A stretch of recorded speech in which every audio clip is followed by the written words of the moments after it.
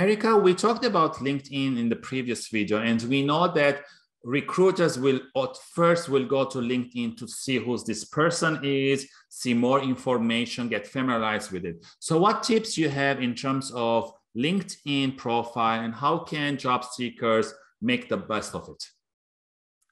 Sure. LinkedIn is probably the first stop when they're researching you online, whether you've applied, submitted a resume, or you've engaged in networking or career conversations. It will probably be the first hit. You want to make sure that your profile is fully populated, fill out every section as fully as you possibly can, include a current picture, have a well-branded headline, not just title at company, right? Brand showcase what your value is and what you're offering to the organization. Make sure you've fully filled out the skills section. I believe you can have up to 50 skills.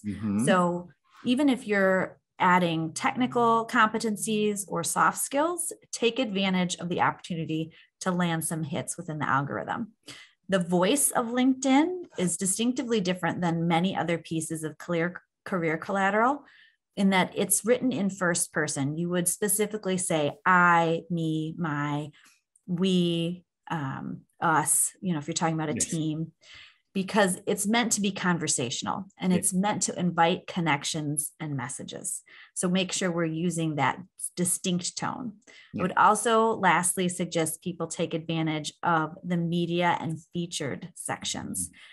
A lot of times, especially for highly niche roles, this is where recruiters or headhunters will find ideal candidates based on whether it's a PowerPoint that you've included, a very specific piece from your portfolio, and they'll decide ahead of time, I just really need to talk to this person. Yeah. And I also feel that the cover picture is also a great resource to tell about your values, your personal brand, and you can use Canva and you can put more information, and don't use just generic pictures, right? Absolutely. That banner is prime real estate. It's a branding opportunity right behind your head. And you want to avoid if there are any default options and get as creative as you want and make sure it's aligned with your field. Yeah. And we know that LinkedIn is a living, breathing document. They can change. They don't have to be the same for the last 10 years, right? Right. Absolutely.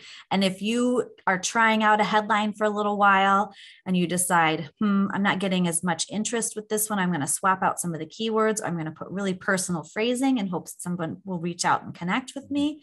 Go ahead, flip it out for a few weeks, see how that does. If you don't like it, flip it again. You're right. It's a living document. It's meant to be tested and adapted as you're going through your job search and your career.